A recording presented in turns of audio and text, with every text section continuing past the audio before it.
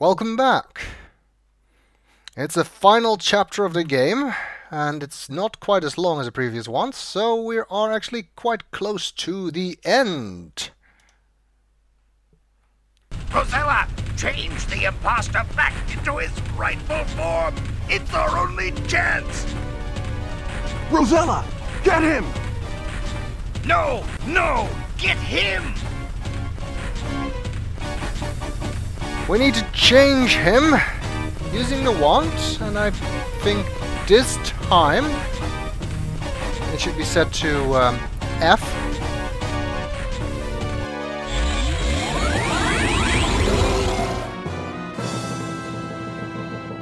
And Edgar? Edgar?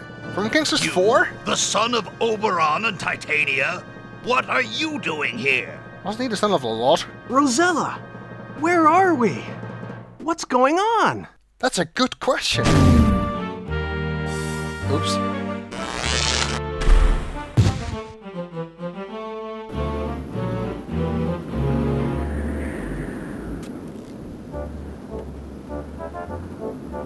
Hey! My dear princess, I have something so special in store for you. I hope you enjoy hot weather.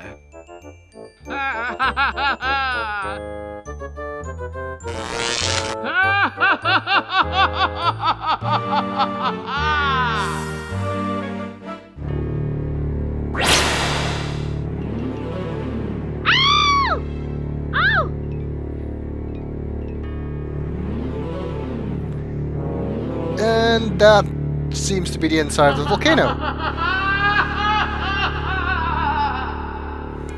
Which is not a nice place to be.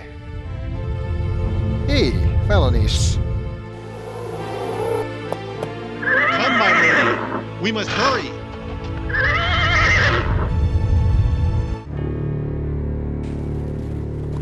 Uh-oh. Wait, shouldn't you burn to death by now? Being that close to lava? Oh well, you know what they say. Convection, schmonvection. Yeah, that's gonna help. A spider web. But what do we do? How can we get out of here? Looks like the only way to go is through the wall. There used to be a time limit on this in the earlier version of the game, but not in this one. And I don't think you even really need to shovel to get through the wall. But it is one thing you can do.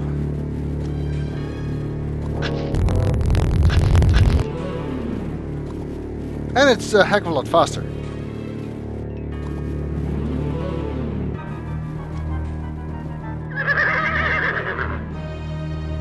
Hey, the Gravedigger's back.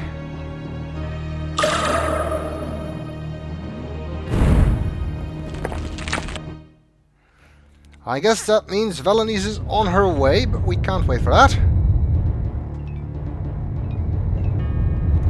We have to save everyone. Can we go back into the volcano?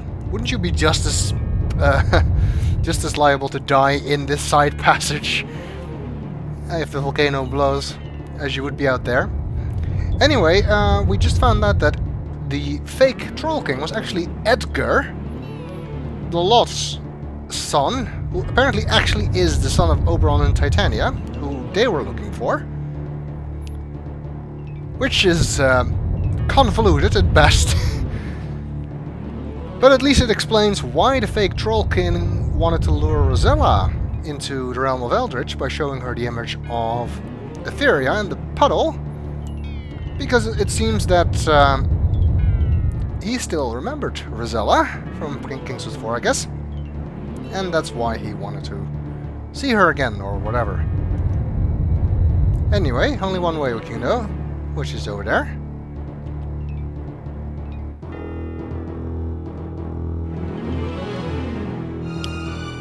And now here we find a flower. Which is not here if you got the flower... Yes, climb on it first.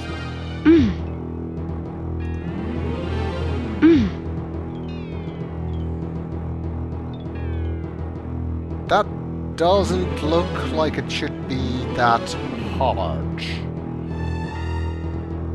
Maybe we need to dislodge it.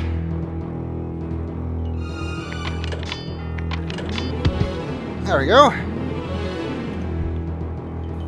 Anyway, if you got the flower from the underneath the 3 flesh-eating plants before, then there won't be one here, because you won't need it.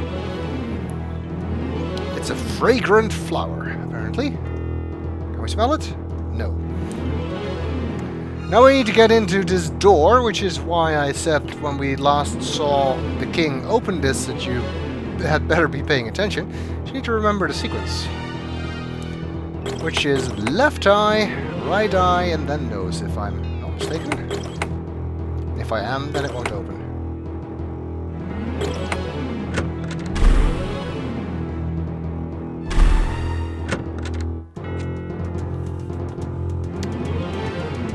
All right. How can we stop the volcano? I don't think we can stop the volcano. I guess that will be up to King Otar. But he seems to be out for the count. What can we do? Wait a second, is that an electricity socket? That reminds me, we need to plug in this mysterious device so we can use it on Malicia.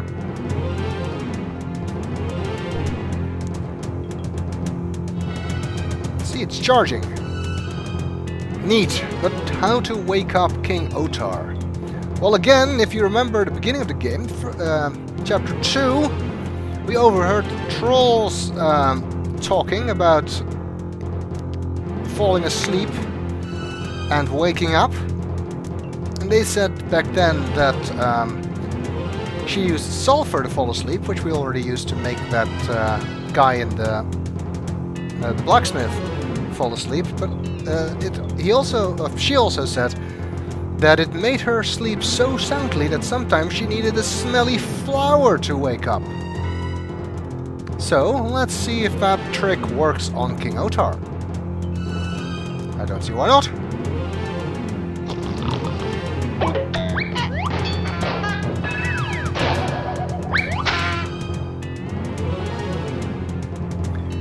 And I guess... Ooh! You might want to get out of the way there, Titania.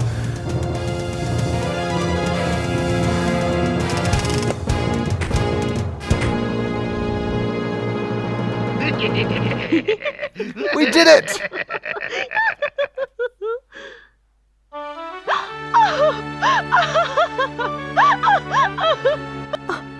My daughter. Oh, I thought I'd never see you again. Mama, I'm so sorry.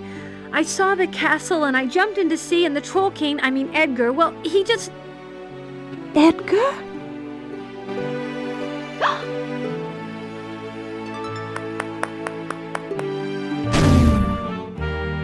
Let's not forget about Malicia, shall we? No, you'll not touch her. Out of my way, whelp! I enslaved your little mind once. Don't think I'll be so kind this time. Never again, Malicia!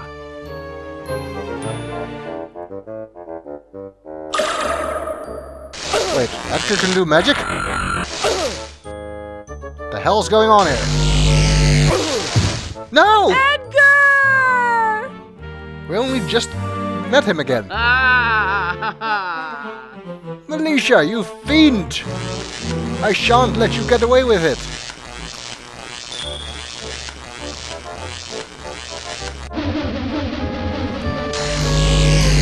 Drat it. I just should have been more decisive. Did I wait too long or something? Wait, it puts me back here? Alright, we'll skip ahead a bit in the video then. Let's try that again, shall we?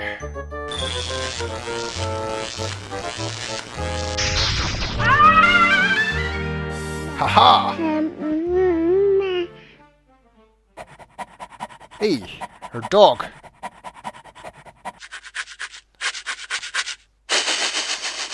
It turned her into a baby!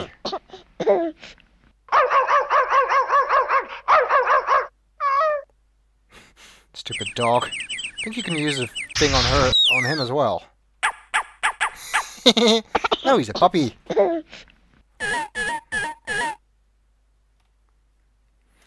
what to do about Edgar? He's dead! Wait a second, we have an extra life. If you don't use it, you'll get a bad ending. I thought we'd never see you again.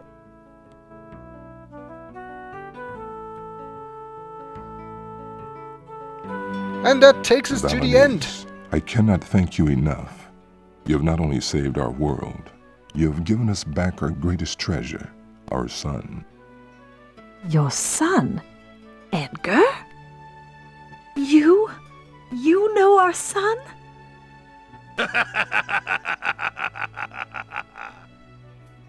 Well, you see, I was stolen as a baby by an evil fairy named Lolotte. She twisted my body and tried to twist my mind, but somehow I knew I was not her son. Then Rosella appeared. I knew she was special. She released me from my slavery to Lolotte, and I went home to Etheria. We were so happy. The whole kingdom was overjoyed. We held a ball in our son's honor and... Our boy vanished from the gardens on the night of the party. We were crushed. We set off to search for him immediately. Now I know it was all part of Malicia's evil plot.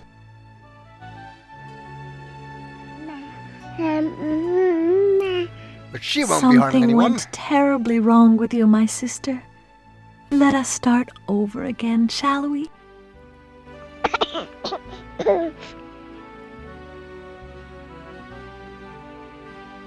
Rosella, it was I who lured you into this world. I kidnapped you. I know you can never forgive me, but please, let me assure you that I was not in my right mind. I would never have done that had I known. Edgar, would you show me the sights of Etheria? After all, it's what I came for. I guess that's a yes.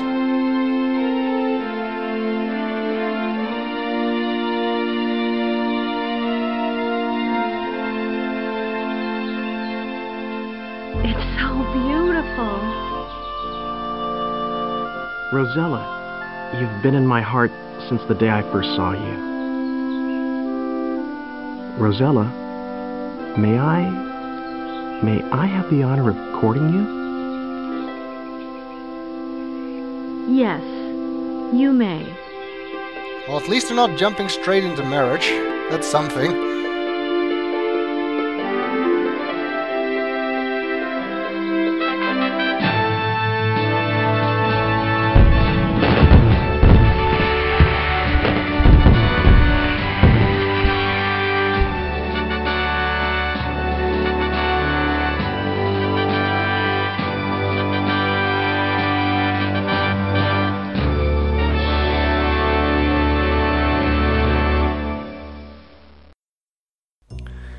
And so, my dear viewers, we bring King's Quest VII to a close.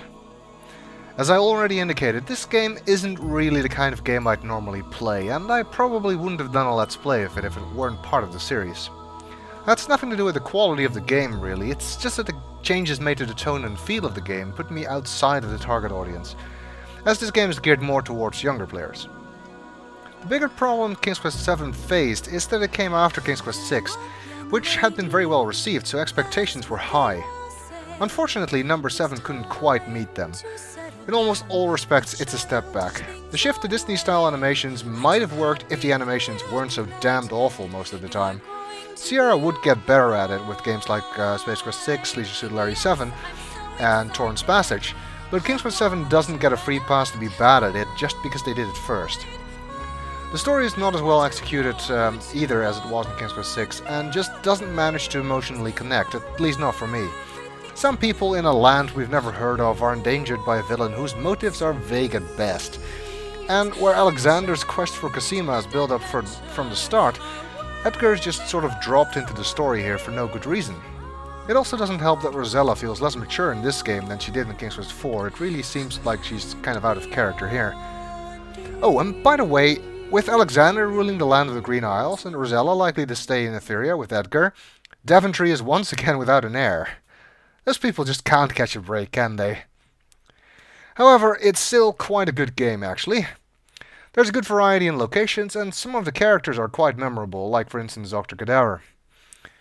The game has a good sense of fun throughout, and doesn't seem to take itself too seriously, which fits with the more light-hearted feel they were going for.